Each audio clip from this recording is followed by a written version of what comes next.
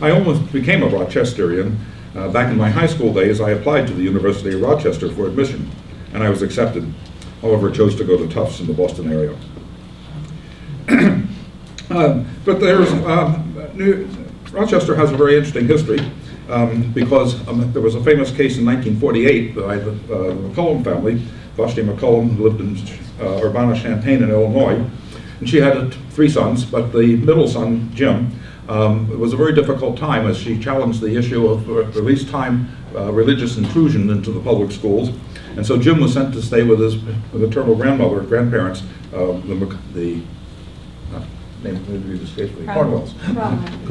Cromwell, here in Rochester. And New York has had another interesting history because there was a 1962 Supreme Court decision known as Engel versus Vitale.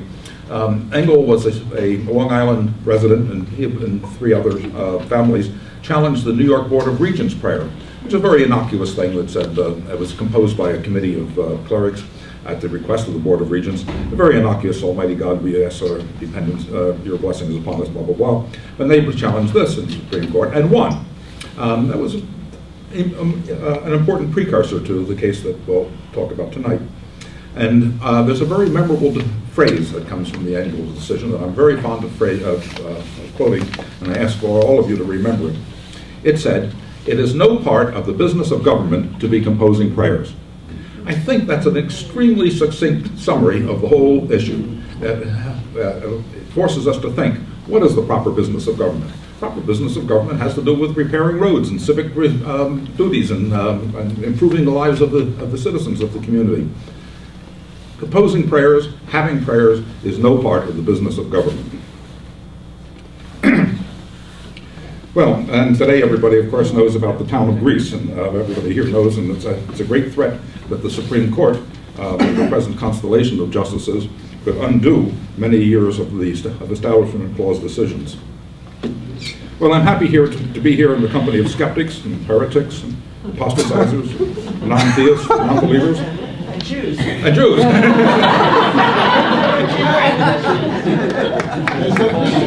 And I hope none of you are blasphemers, because that would be going too far. But before we go on, may I suggest, let us pray. Well, maybe not. I tend to expect nervous giggles. But isn't that an evocative phrase? Almost instinctively we respond. It's like picking up a kitten or a puppy by the scruff of the neck. It makes us compliant and content.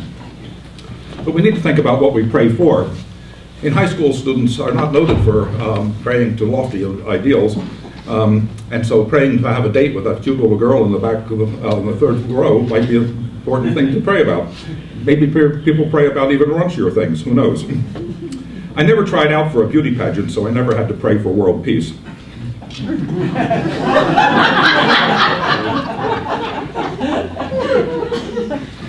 Last autumn, Americans United gave me a Lifetime Achievement Award, which I very greatly appreciate.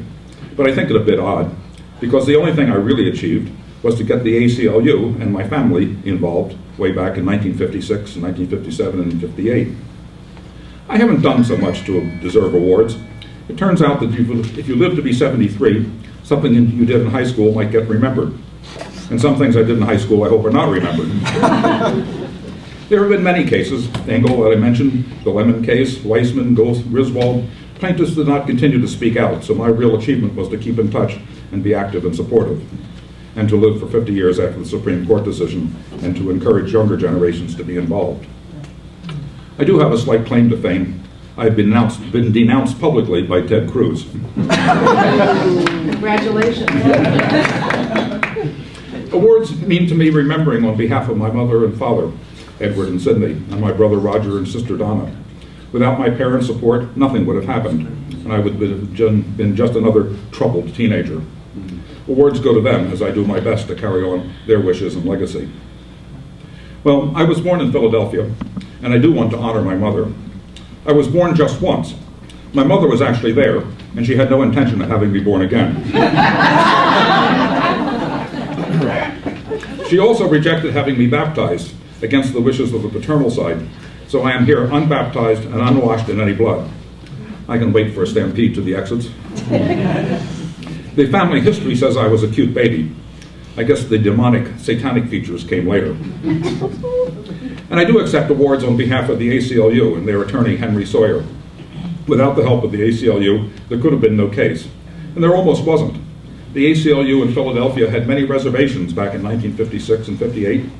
This was in the waning days of the McCarthy era, and there were many considerations. There was a wonderful book written by Stephen Solomon, a professor at NYU, called Ellery's Protest, which I highly recommend to you. I learned a lot of things by reading it. I didn't choose the title, and I don't get a nickel from it, but you could buy it for 13 bucks on Amazon, I think, thereabouts. So for those of you who'd like to know more about the case, this is really an excellently written book. Henry Sawyer, our lawyer, was a remarkable man, working at Drinker, Biddle, and Roth, a well-known law firm in Philadelphia. He spent a year researching, thinking, and constructing arguments to present our case, all pro bono, and he proved to be very skilled in examination and cross-examination. So I accept awards posthumously for Henry Sawyer. There may be lawyers here, and they know full well that plaintiffs do not win cases. Lawyers win cases. It's long bothered me that this case is known as Abington, Schempp, and Murray. The proper attribution is to Henry Sawyer. And some may not know, actually, that it was Henry Sawyer who, a few years later, argued what became known as the Lemon case, resulting in the famous Lemon test. So he's a real hero of separation of church and state, and he deserves all the applause.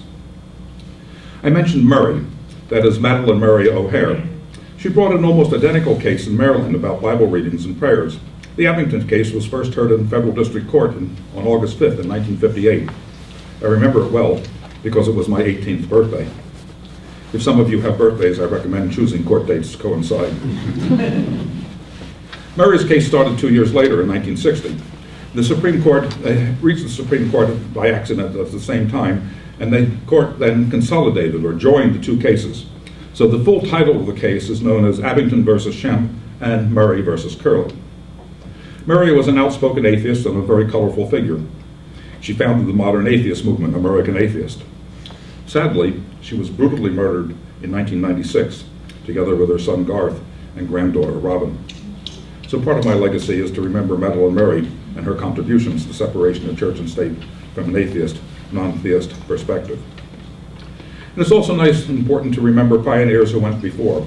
Vashti McCullum in Illinois, that I already mentioned, Steve Engel and Roth in New York, and I already mentioned that wonderful phrase from Engel, it is no part of the business of government to be composing prayers. And after the Abington decision, there were the Griswold case about contraceptions in 1965, Epperson versus Arkansas, and Lemon versus Kurtzman, Epperson, and Edwards versus Gwillard having to do with evolution versus creationism, Lee versus Weissman having to do with graduation prayers, Glassruth versus Moore in 2002, a famous case about this crazy Supreme Court justice who insisted upon this granite monument of the Ten Commandments. So prayers at graduation, prayers at football games, there are about, I can't remember, maybe 12, 13, 15 cases that have come after the Abington case that all have affirmed the basic principle and expanded it in some areas. And there are present-day pioneers. There are young people like Jessica Alquist, who was a high school student in Cranston, Rhode Island, and saw a so-called prayer banner on the wall and complained about it as an atheist and non-believer. And that case eventually went to court, and the court insisted that the prayer banner was an infringement on the Establishment Clause and had to be taken down. Matthew LeClaire in New Jersey, who complained about a history teacher who constantly was inserting a Christian evangelical commentary in his history lessons. Josh Damon in Louisiana, who also insisted upon teaching evolution instead of creationism. There's an organization that I highly recommend called the Secular Students Alliance. Secular students have been set up or have helped establish chapters in something in the neighborhood of 450 colleges and universities around the country, and they represent a refuge, if you wish, from the Christian Crusade and other evangelical groups on campuses, and keep alive the idea of humanists and skeptics and non-believers and atheists. Perhaps I inspired them, you might think. Well, no. Jessica Alquist, for example, was on a panel with me last year, and she suddenly blurted out, "I had no idea who you are, and that my court case relied on your case." So it is easy to be famous and totally unknown. The Pennsylvania ACLU had a nice remembrance last year. I met a man named Shannon Turk. His family moved to Butler, Pennsylvania, north of Pittsburgh, from someplace in the West, and he was promptly enrolled in public school there. He had never been part of morning devotions or reciting the Lord's Prayer, so he was initially baffled and didn't recite it. The teacher called him to the front of the class, forced him to bend over, and paddled him. Now, Turk was a determined young man, and for the next 2 years, every day, he was paddled in front of the class. When he told his story, he embraced me with tears in his eyes, because one day, in 1963, the paddling stopped. This brutality and humiliation in the name of religion affirms that school-required religious exercises were a darn good thing to be stopped. Countless people over the years have told me how unpleasant it was for them at morning devotions.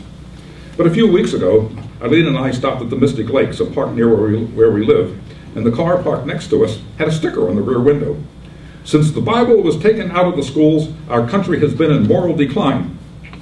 Well, I'm sure this is by divine intent or divine coincidence that we happened to park next to him.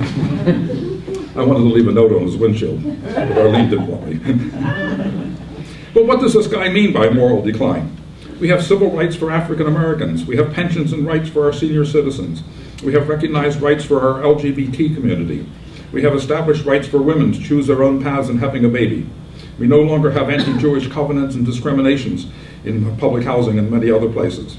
And gasp, my God, we even allow people to live together without benefit of clergy. So the notion that our country has gone to hell in a handbasket since Bible reading and prayers stopped is very popular, but I think very wrong. Looking back on my life, the seeds of my protest had several roots. I love science and nature. From second or third grade, I was fascinated by the solar system and learned all the planets, their distances from the sun, their diameters. But the idea that the Earth was very old, that much had happened before we arrived, made a deep impression on me. My love of science and scientific understandings was always present. My family attended the Unitarian Church in Germantown, part of Philadelphia, and this was seminal. In addition to the usual Bible stories in Sunday school, we learned about other religions, and I quickly assimilated the idea that there was no single truth, and any claim that God spoke to some but not to others was ridiculous. I started thinking about the Constitution and the Bible way back in 1956, when I was a 16-year-old junior at the Abington Senior High School in a suburb of Philadelphia. And the law said that there was a Pennsylvania law that required 10 verses of the Bible to be read in every school classroom at the beginning of each school day without comment. This was followed by the students standing to recite the Lord's Prayer and then the flag salute. 20 or 30 states had similar laws. The practice was called morning devotions, so the religious intent was obvious. It seemed to me that this was a violation of the First Amendment, because it clearly established a Christian religious practice in the schools under the authority of the teachers and the government. I read the First Amendment several times. It is only 45 words long, so it's not taxing even for teenagers. I brought a copy of the Qur'an to school. I did this because I wanted to show that the Bible was not the only source of truth, not the only holy book. The Qur'an was merely by accident, because one of my friend's fathers had a copy of it in his library. It could have been the Buddhist scriptures, the Bhagavad Gita, or Shinto scriptures. So I read this to myself, not making a fuss on it, but I did not stand for the Lord's Prayer, and the homeroom teacher immediately accosted me and demanded to know what was going on, and I replied that as a matter of conscience, I no longer felt I could participate in these morning devotions. I was sent to the principal, who lectured me on respect and the school rules. I replied that I was concerned for respect for the Constitution and freedom of conscience. He sent me to the guidance counselor, who insisted upon knowing, was I having problems at home? Or was I getting along well with my dad? No, I said, I think they would agree with me, but I just disagreed with Bible reading and prayer. Well, that evening I came home and reported on the day's events to my family at dinner time, that my father suggested that I write a letter to the ACLU in Philadelphia. A copy of this letter was oddly enough found in the National Archives by Stephen Sullivan when he was writing this book.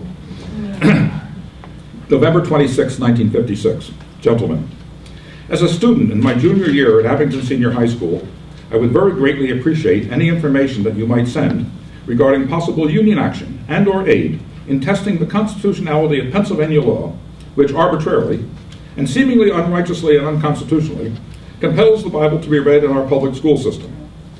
I thank you for any help you might offer in freeing American youth in Pennsylvania from this gross violation of the religious rights as guaranteed in the First and Foremost Amendment of our United States Constitution. Sincerely yours, Ellery Schempp. Well, speaking for American youth was rather pretentious, indeed. I was 16 years old then, and since then I've learned to write shorter sentences. I also enclosed a $10 bill. I think that's worth about $100 in today's money, and this got their attention. If a kid can save this sum from his allowance in grass cutting, he must be serious. I typed this out on my dad's typewriter. You remember typewriters? Yeah. I think this is the major generational divide. It's not whether you're baby boomers or millennials, it's whether you remember typewriters or not.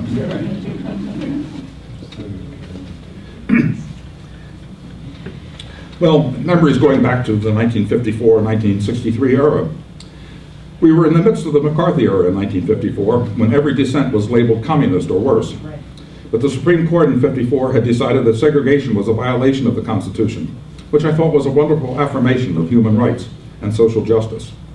This influenced me to think that this applies to religious minorities, although at the time I had no idea that my objections would reach the Supreme Court. In 1954, the phrase "under God" was added to the pledge. It's quite amazing. None of our founding fathers ever recited the Pledge of Allegiance, nor did Abraham Lincoln. It was only written in 1892 by Francis Bellamy, a minister with socialist leanings. And it only became widely known after World War I. When I hear that "under God" is essential to our well-being, I ask, how could it be that the United States survived for 100 years without this pledge? As I mentioned, the phrase "under God" was only added in '54 at the urging of the Knights of Columbus, a Catholic group that favors Vatican-based government. The entire Congress marched out to the Capitol steps to recite the new pledge while singing "Onward, Christian Soldiers." This influenced me a good bit. I looked it up on a map. We are not under God, we're actually under Canada. And in 1955, Playboy published its first issue. Now, as a teenage scholarly lad, I had little interest, except for the articles. But I noticed that the Bible thumpers were outraged and wanted to stop it. I felt it my civic duty to stand up for Playboy. I mean, in a conflict between the Bible and the Playboy, there couldn't be any discussion. Well, in 1958, I went off to Tufts. I did not know when I applied to colleges that my high school principal, Stoll, had included a letter of disrecommendation in all my applications. I went to, CBS called me for an interview, and I went to Dean Stearns and asked if there was something I should know.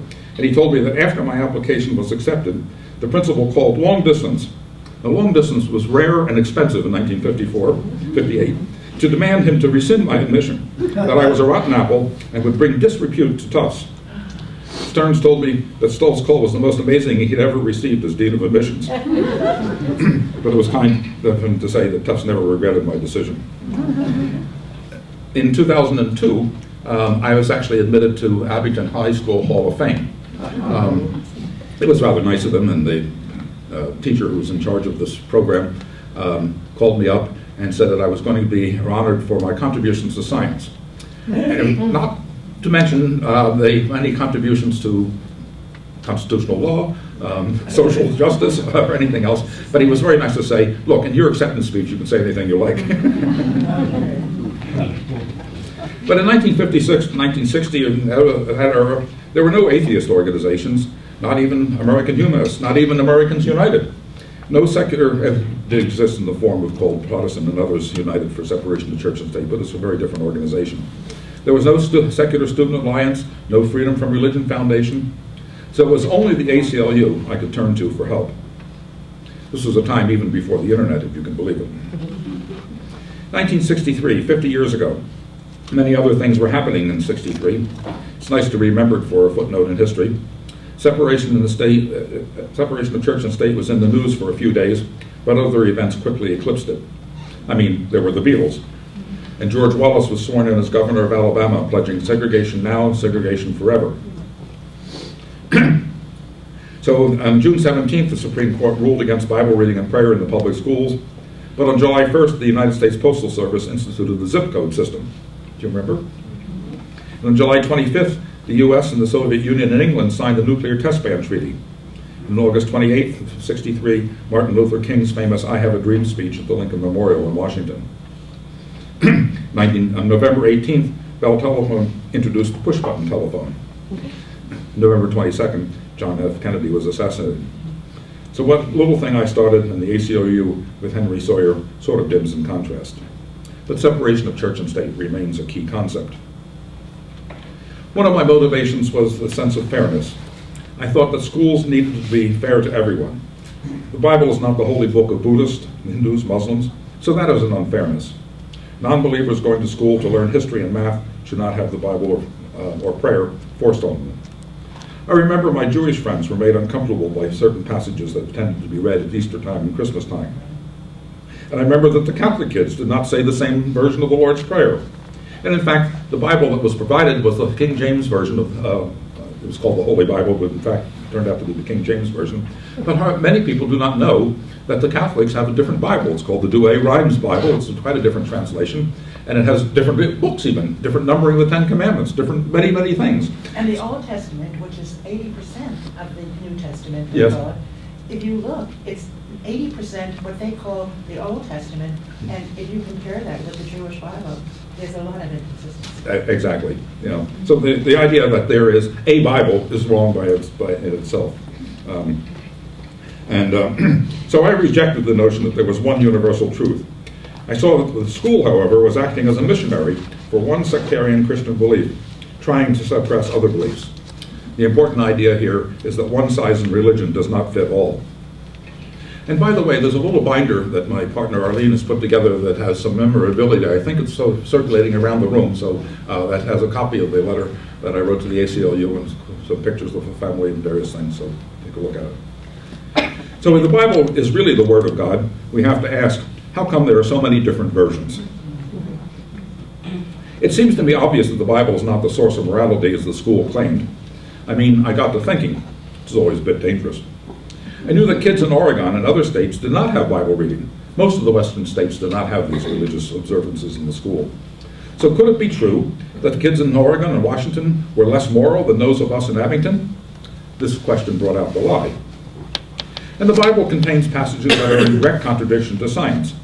I mean, scientifically, it's impossible to believe in Noah's flood. This is a story with no moral or scientific value. There are so many accounts of creation in various traditions, so the Genesis account and Noah's flood myths are simply one among many. I rejected the idea that the Bible account has any authority. I used to disbelieve in talking snakes too, but then Glenn Beck and Sarah Palin came along.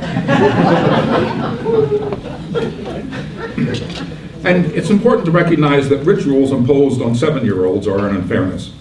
In the Abington decision, the court recognized that children are particularly vulnerable and deserve particular protection for their developing thoughts, their freedoms of beliefs, without coercion from a majority or dominant religious faith. Anyone who's seen a class of 2nd graders, you know they will say anything. They stand up, they mumble, they've done their duty. Being excused from participation in these religious exercises is not an effective answer, because it requires a child to self-identify as a dissenter or a non-believer and opens the door to discrimination, taunting, and bullying. An important phrase from the Abington decision was to affirm that coercion may be subtle. The phrase they wrote in the court decision was, and this is neat, children are not noted for their resistance to the forces of social suasion. So the Supreme Court decision in June 17th changed the laws in about 32 states. Bible reading as a devotional, ceremonial practice stopped. It was an 8-to-1 decision. When you think about all the 5-4, 6-3 decisions we know about today, it was significant that this was joined in concurring opinions by both liberal and conservative justices, and by justices who were Jewish, Protestant, and Catholic. So this was very broadly based, not in any way judicial activism. Potter Stewart was the lone dissenter. Tom Clark and Harlan, the leading conservatives on the court, were in the majority, joined by Chief Justice Earl Warren. Steve Sullivan's book, which I highly recommend, gives much interesting background and details of all this. Well, there was a reaction. This made national news. There was outrage on a grand scale. You might say it was of biblical proportions. I have a lot of cousins, and suddenly every one of them had an identity crisis. Can we change our names? Oh, that's my crazy uncle. No, those are some other Schempps, never heard of them. But President Kennedy made a nice statement to calm the country. He said, I'm sure we can all pray a little more in our homes, our churches, and our synagogues. And there's a wonderful cartoonist named Herb Block for the Washington Post who summed up the whole issue, I think, in a very succinct cartoon. So it was a man blustering, holding the newspaper with the headline, Supreme Court ruling, yelling at the children, and what do they expect us to do? Listen to the children pray at home? Well, precisely. Earl Warren had been a target of the John Birch Society for several years, but now billboards redoubled, impeach Earl Warren. You may actually know that the Tea Party and the Koch brothers are actually descendants of the John Birch Society. We received about 5,000 letters, roughly 1/3 supporting us, 1/3 opposing in what you might call reasonable terms, and 1/3, of course, were hateful and vituperative. Several of the letters in support mentioned the chapter in the book of Matthew, chapter 6, about not praying for public display, as the hypocrites do, seeking public approval, and not using vain repetitions, as the heathen do. That was kind of neat. My parents answered every letter with a return address. This was in the days before Xerox machines, and when stamps cost 3.5 cents. Still came to hundreds of dollars. The interesting thing was that we were accused of being everything the writer hated. So you expected one of these letters that said, what are you, commies? What are you, Nazis? What are you, Catholics? What are you, Jews? We didn't expect the one that said, what are you, Presbyterians? And then, of course, there were the letters that said, in the name of Christ, go to hell. Some were newspaper pictures smeared with excrement, however. I don't recall any letter that accusingly asked, what are you, Zoroastrians? I conclude that nobody hates Zoroastrians, and you might want to look into it. One of the things that was easy to learn was that it was bad not to be Christian. It was, of course, very bad to be a communist. But it was really quite awful to be an atheist. When people called us, you communist atheists, they had reached their ultimate outrage. Atheists were then, and still are, the most hated and feared group in America. Fear and hate usually go hand in hand. As I said, hate and fear are intimately related. Fear is a primal emotion. Fears of many kinds can overtake us. Some are realistic, many are exaggerated. But when these fear brain centers are activated, all the others stop working. So it is that religious demagogues appeal to our fear centers. Our family suffered relatively little, especially in comparison to what the Murray family had to endure. Dog poo was thrown on our steps. Kids in the school bus rolled down their windows and shouted, now passing the commie camp, when passing our home. Roger was knocked around several times, which hurts, and Donna was mortified. Some parents told their daughters not to play with Donna. Well, I'll make a short diversion here about the Constitution and the Bible. Let me tell you, there is nothing in the Constitution about the Bible, and there is nothing in the Bible about democracy or our Constitution. A lot of people assume that there is some connection between the Bible and our Constitution. But our Constitution never once mentions God, or Christianity, or any commandments. It is a purely humanistic document. The preamble begins, we the people do ordain and establish.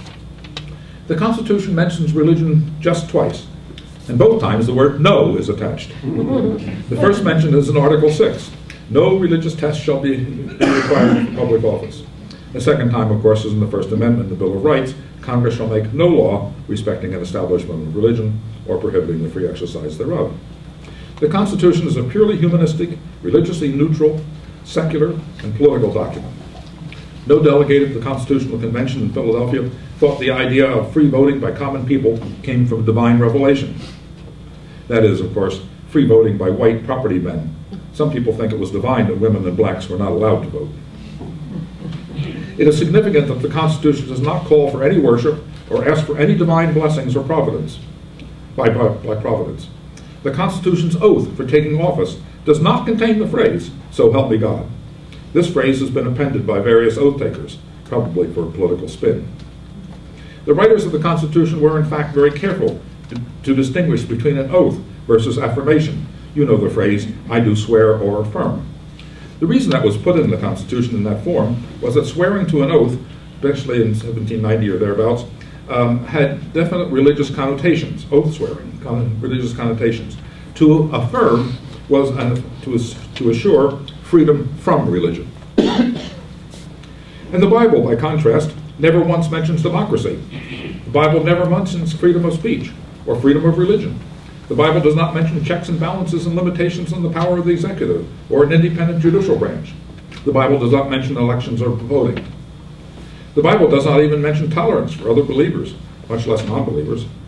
And there are more than 200 denominations in the United States alone, and each claims to have the one true faith. The sheer number of such claims makes it difficult to believe any one of them. The Bible provides no model for good government or for personal freedoms. The Bible is a purely religious, theological document for some believers. The commandments, that is 10, well actually if you go to Google and type in 613 commandments, you will find that there are actually 613 commandments in the Old Testament. They do not represent American society. So it's very important to understand, we are not a Christian nation. We are not a Judeo-Christian nation. We are a constitutional nation. And let me add a comment here about the Declaration of Independence. It is a poetic document intended to stir emotions and to override the prevalent notion of the divine right of kings. This is a talk in itself, but I want to say that the Declaration of Independence is equally for religious independence as for political independence. The main point is that the Declaration is not any part of the Constitution and no part of our laws. Not a single legal decision by the Supreme Court is based on the Declaration of Independence. The phrase, "our rights come from our Creator," is humanistic in its intent, and if religious at all, then it is deistic, not evangelical Christian. The phrase was to emphasize the rights of the common man and common woman over the kingship class. I mentioned our founding fathers of our Constitution. There were also founding mothers, but mothers never even got the right to vote until 1920. I do have to mention sex. This usually wakes up an audience. Religious groups often talk about morality. They think ethical values are important, and I do too. But when religious types talk about morality, they actually mean only sex. Much of the Bible, as it is worshipped, has to do only with sex. Our priests, pastors, preachers seem obsessed with who has orgasms, alone or with whom. I mean, this is quite weird. Why on God's green earth would churches be worried about sex and orgasms?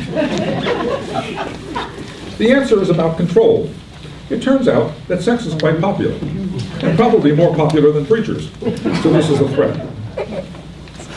Of course, the idea that you can have fun, but others should not, is the underlying theme in televangelists. Of course, if you were Puritan, you wouldn't want anybody to be having any fun, not even in heaven. But gay marriage, abortion, contraception, stem cell research, these are the hot-button issues.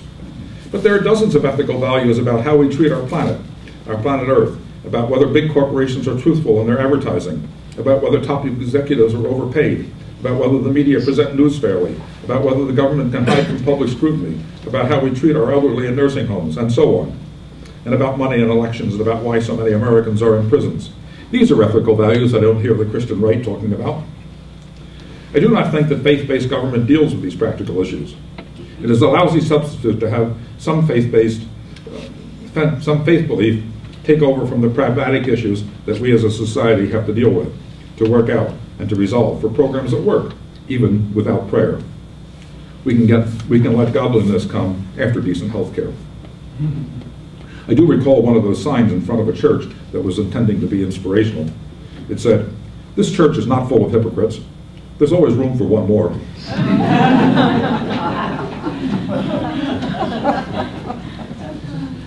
Sexual stuff was obviously a big mistake in evolution.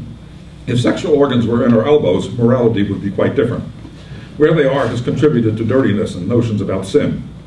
Or maybe God was simply playing a practical joke. I'm not a fan of original sin, mostly because I find it very difficult to be original in this area. Sin has been popular for 1,000 years, but I don't want to plagiarize. And in terms of gay marriage, I note that acceptance of homosexuals and legalization of marijuana have come about at about the same time. In Leviticus, it says that gays should be stoned. Obviously, there was a mistranslation. This audience is pretty quick on the draw.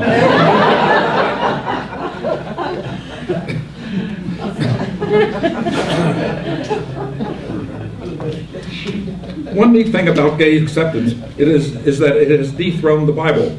It turns out that people care much more for fairness and love than they do about Nazi words written 2,000 years ago by a bunch of goat herders in constant conflict over land, and whose priests or priest kings were fighting endless wars to be in control of somebody else's land.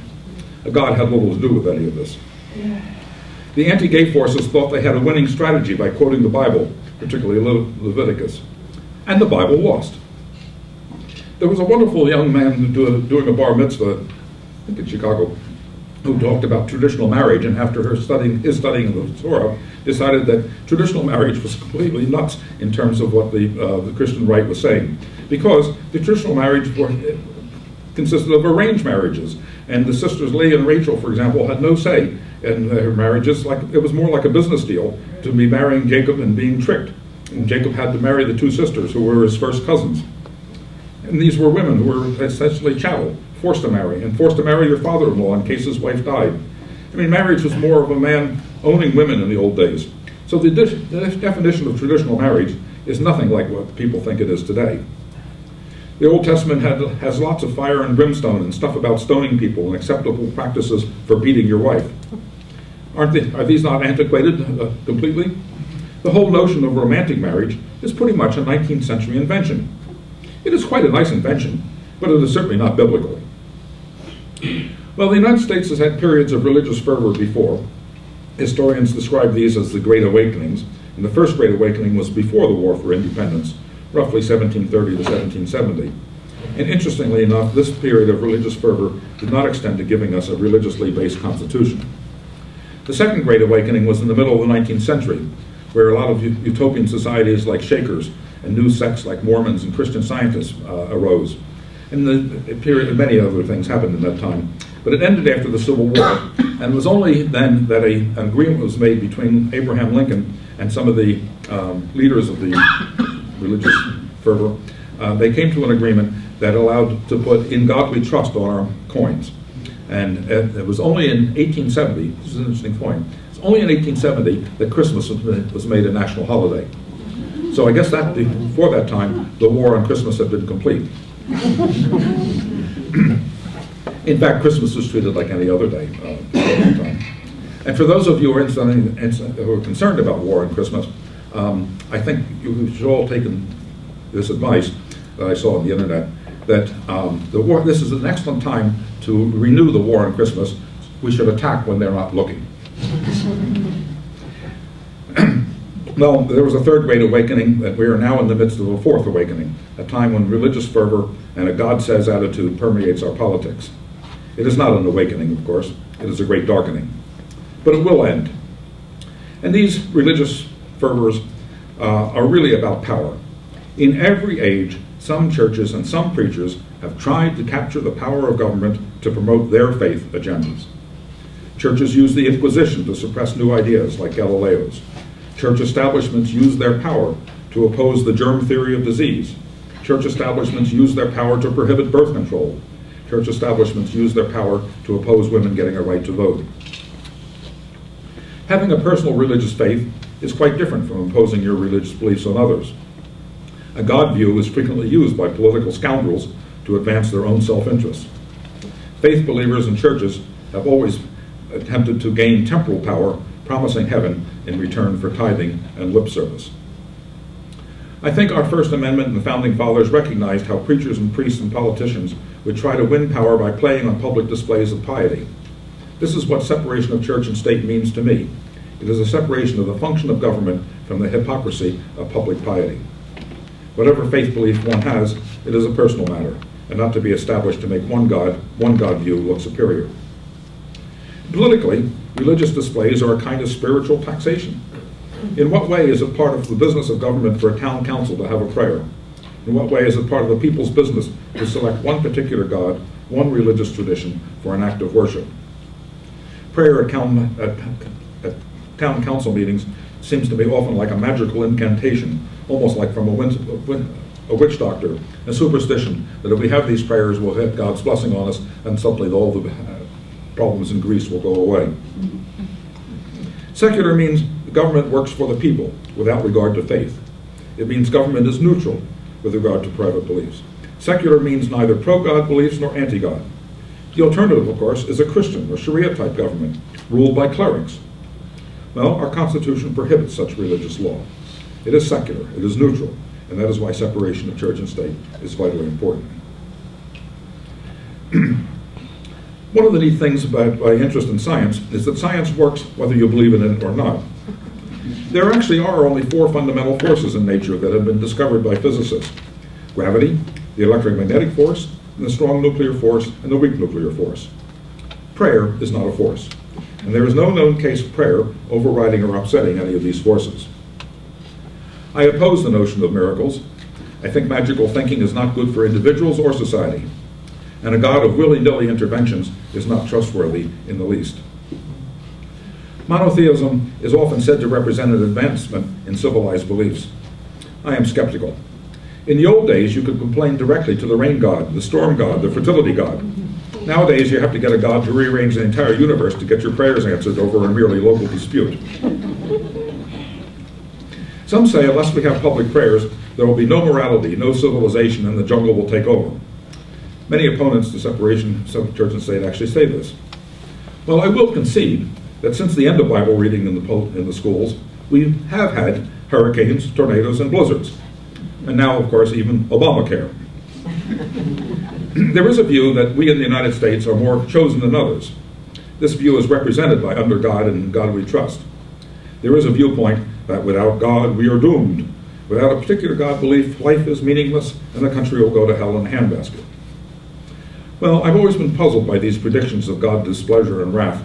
You know that God punishes an unrighteous nation, and he desires to exact a collective punishment on all of us. Well, unfortunately, this collective punishment was visited on all of us Americans. Bush got made president. I do not wholly believe in freedom of religion. I agree that everyone has a right to believe in unicorns, UFOs, leprechauns, fairies, poltergeists, Venusians, all to their heart's content, or whatever else you may dream of in the dark of the night. But you do not have a right to hold a prayer meeting in the middle of a freeway. You do not have a religious right to offer up animal sacrifices, to withhold medical care from your child, no matter what your religious beliefs. Religious conscience does not permit any group to violate child labor laws or to prevent women from getting reproductive health care. This is not religious freedom, this is religious control and an attempt for religions to seize power. And if we do not have separation of church and state, what are the alternatives? Will it mean that certain powerful religious leaders will be in control of our government? Do we really want some preachers or popes or mullahs to be running the country? I'm equally against Sharia law and Christian law.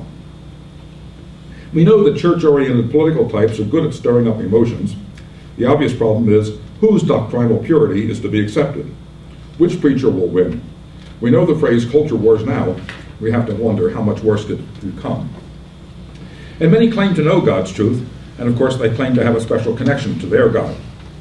But even Google and Twitter don't seem to have God's email address.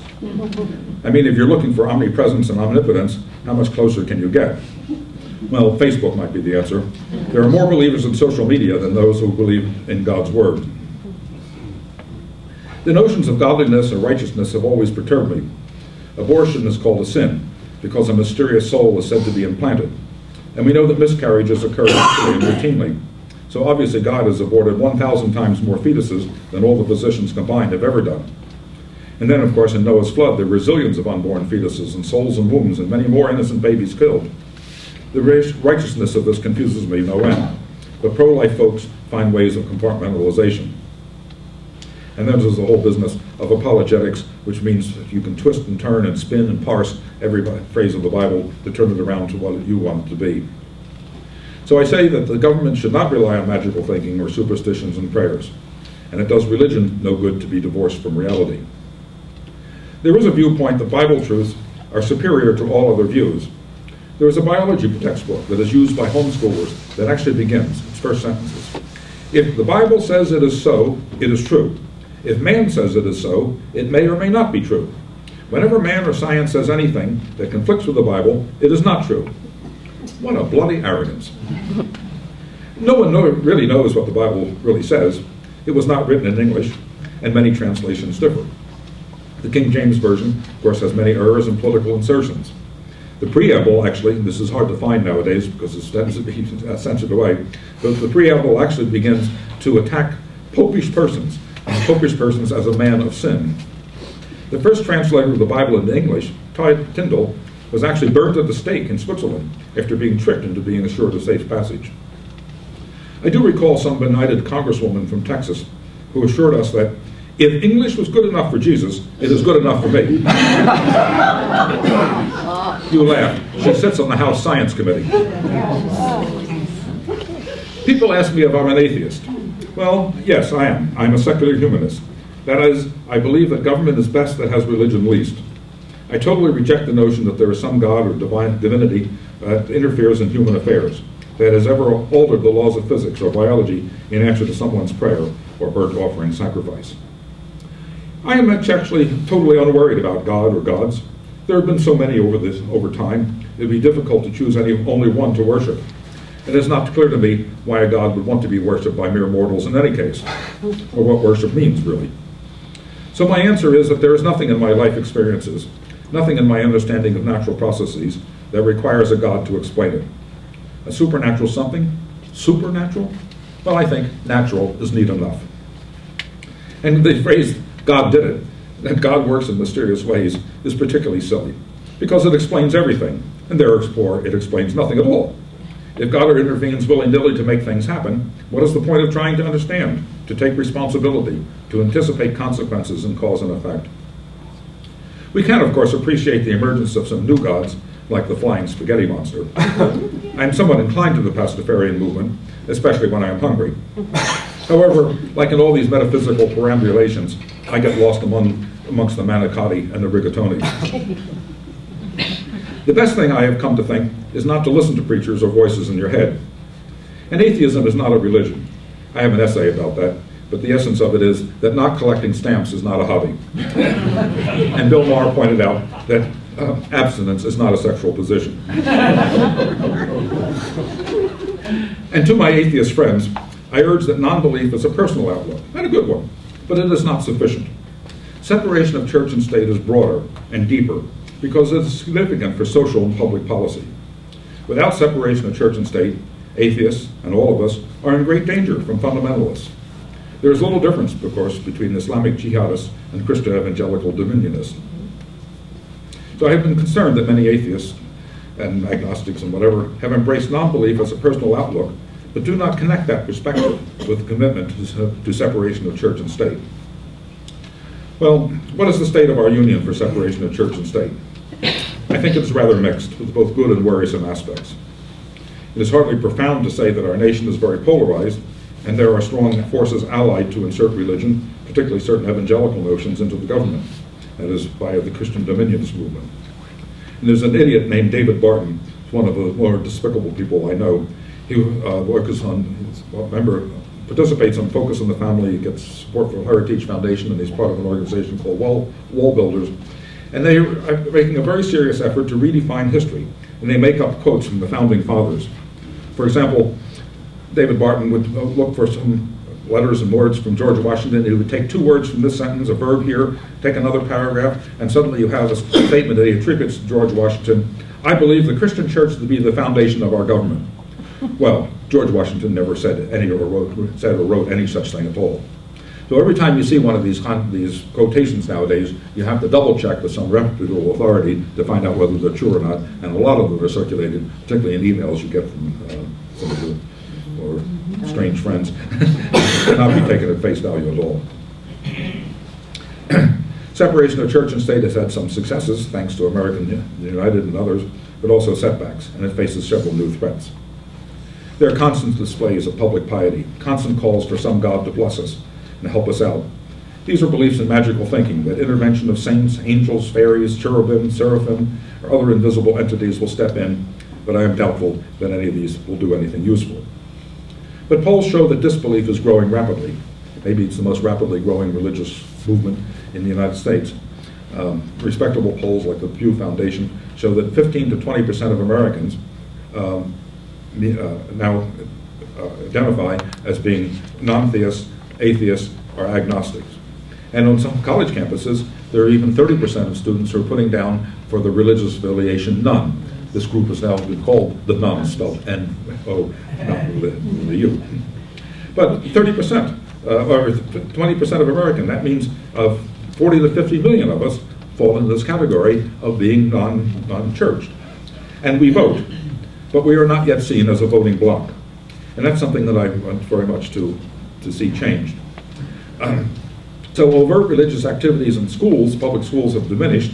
A stern letter from the ACLU, Freedom from Religion Foundation, or Americans United often resolves some of these issues. That tactic was tried, of course, in Greece, but it didn't work there because they decided to challenge it. So the growth of American atheists, the American Humanist Association, Freedom from Religion Foundation, Secular Student Alliance. There's a group called the Military Religious Freedom, run by a man named Mikey Weinstein, who's done a marvelous job in attacking some of the evangelical Christian proselytization taking place, particularly in the Air Force, but elsewhere in the military. So all these are good signs of a vibrant and growing non-believer, non-theistic society groups. There's a very important organization known as the Secular Coalition for America. The Secular Coalition represents several of these organizations, like American Atheists, American Humanists, Freedom from Religion Foundation, Secular Student Alliance, not the AU, I say. But the Secular Coalition now has hired a full-time lobbyist.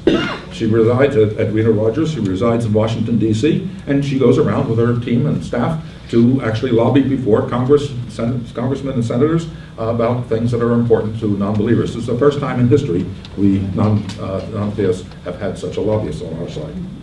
And the Secular Coalition is doing a good job in trying to encourage political PACs and money that can flow in to support candidates who recognize and respect the non-theist part of their population. It'd be wonderful, you know, politicians cater to the Catholic vote, the evangelical vote, the Jewish vote. I'd like to be catered to now and again. But still, if you add up all the members of the Unitarian Universalist churches, Jewish synagogues, American Humanists, Freedom from Religion, et cetera, we come to fewer than 1 million. And we have to think about our total budgets. What we're up against? Well, the Jerry Falwell Ministries, Liberty University, they had revenue 2 years ago of $522,784,000 and change. $522 million to Jerry Falwell Ministries. Pat Robertson at Regent University, revenue of $434 million. Focus on the Family, $104 million. Even the small fry, like the American Family Association, have revenues of $17 million. The Family Research Council, $14 million. It makes me imagine that lots of Romans must have thought, so many hypocrites, so few lions. But we have to think of the organization called the National Center for Science Education, a really excellent group that does a marvelous job of fighting for evolution and keeping creationism and intelligent design out of the schools. The National Center for NCSE works with a budget of only $900,000 a year, by comparison to other groups with $522 million and $104 million. Well, from a democracy and civil liberties viewpoint, religious officials and promoters are not elected. We have to remember they take no oath of office for the Constitution. They do not have to account for their money. And we have to remember that they've always tried to capture the power of government to promote their self-interest and their agendas. And of course, to get rich. So these non-elected folks do not care about really good government. They want to control and have power over government for their own objectives. And we know they get tax exemptions. After thinking about it, I am willing to end all tax exemptions for all churches. And this notion that's been promoted recently about sincerely held religious beliefs that essentially allow you to disobey any law you like as long as you have a severely sincere religious belief.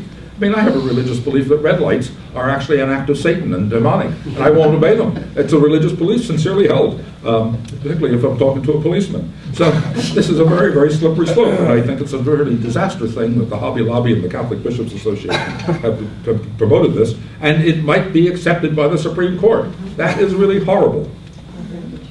So this constant effort of chipping away and changing the courts shows that the theocratic forces are very powerful. And they have taken a very long-range strategy, and unfortunately they've been largely successful. The Supreme Court is now best understood as the extreme court, one person wrote. And one big reason why is that 6 out of the 9 justices are Catholic. We should be forthright about this. It's the most unbalanced court in our recent history. Now, of course, if you go back 100 years, it's 100% Protestant, but why 6 out of 9 seems too much. I want to give a particular recognition for a project called Why Courts Matter. It's at the initiative of the National Council for Jewish Women, and is supported by the organization People for the American Way. Why Courts Matter is attempting to bring focus on the process of getting justices appointed, both to the minor courts at the district court level and the appellate courts, as well as, of course, to the Supreme Court. And there's a huge dearth in liberal justices have been appointed to these courts. And therefore, they have been captured by the religious right.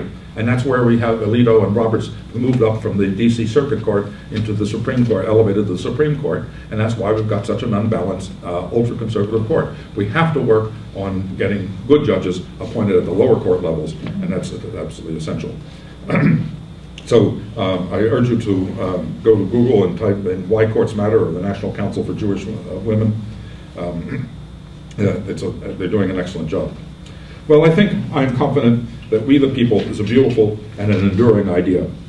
The Constitution, of course, was made for we the people. It was not made for deities. It is up to us, humans, to cherish and defend it. I'm quite confident that the various gods can fend for themselves quite well without help from hairless apes. The fundamentalist, absolutist way of thinking is one of the great threats to civil liberties and religious freedom. The fundamentalist view is that it is the purpose of government to serve religion, their religion, of course. I believe we should have secular government and secular education, that is, education that is free not only of sectarianism, but free of all religious doctrine. We can, of course, and we should teach about religion. I often hear evangelicals and bishops fulminate against the secular public schools. I'm pretty sure I know what they mean.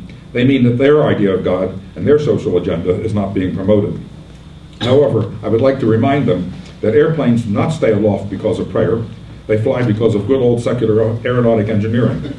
And the 700 Club is broadcast not by God, but as a result of good secular physics and a good bit of secular money raising. Well, I've had the good fortune to have had a wonderful life. I've been to expeditions to Antarctica and to the north, near the North Pole, worked in Greenland, Canadian Arctic, and I've climbed mountains in the Himalayas and the Rockies and the White Mountains of New Hampshire. I love glaciers, and I weep when our polar regions are decaying due to global warming. I did some physics university research in government laboratories and related to nuclear waste disposal, and I worked on MRI systems. And I lived in Switzerland for 2 years, and everyone should have the experience of seeing our country from abroad. And everywhere I have gone, I am impressed that a God concept is unnecessary. Nothing I have experienced in life has ever indicated that a supernatural God was involved, neither in science nor in my personal musings, feelings, and thoughts. So I leave 3 thoughts. Nothing I ever did in my life was by me alone, and so it is for all of us. We gain our individual strengths from our collective strengths. Without the ACLU and my parents, teachers, and friends, our family would not have the accomplished the milestone that we have celebrated in 1963. And sometimes, of course, you are just lucky. Joining and supporting is not for warm and fuzzies. Organizations like Americans United amplify our individual voices. There really are only 4 forces in nature known. Spirituality and prayer are not one of them, and nothing in the Bible helps us. There are no supernatural interventions in human affairs, so it is up to us to sort things out. Neither the Bible nor the Qur'an provide any guidance to our modern understandings in mathematics, chemistry, geology, physics, biology, and medicine. The Bible is worthless in terms of real knowledge, and so is the Qur'an. Ancient texts not only mislead us, but fail in ethical and moral values that we treasure today. Spirituality is a word we hear a lot nowadays, but I do not believe in ghostly spirits, invisible gods, saints, cherubim, poltergeists, and all those things. We do have needs as social animals to feel connected and to think and be in connected ways. There is a place, of course, for celebrations, for rituals, and for expressing our commonalities. And we are tribal animals, of course. It's comfortable to be connected to a group that approves of us. Our tribal inclinations sometimes conflict, and we must come to understand how tribal loyalties to a faith belief differ from a common good. And thirdly, I think that separation of government policies from religion is a beautiful idea. I believe that separation of church and state is fundamental to both liberal thinking and all civil liberties. It's neat to remember that the word liberal and liberty have the same root. If we do not have separation of church and state, we have to consider the alternatives of what might happen. Popes, priests, preachers, mullahs, and imams, ayatollahs, they take no oath of office, as I said. They're accountable only to God, or Shiva or Zeus leaves open a wide door to mischief and inhuman and inhumane acts. There's a wonderful congressman in Maryland, Jeremy Raskin, who was testifying on a bill related to gay rights, and he was challenged by another member of the Maryland House, and Jeremy Raskin said, "I put my hand on the Bible and swore to uphold the Constitution. I did not put my hand on the Constitution and swear to uphold the Bible." So in closing, I want to thank my wonderful partner, Arlene. Her support and encouragement makes me renewed in my support of separation of church and state and humanists. So I thank you all for listening, and I remind you that the First Amendment provides 5 fundamental freedoms: freedom of speech, freedom of religion, freedom to assemble, freedom to petition. It does not provide freedom from long-winded speakers. This is an oversight of the Reforming Fathers.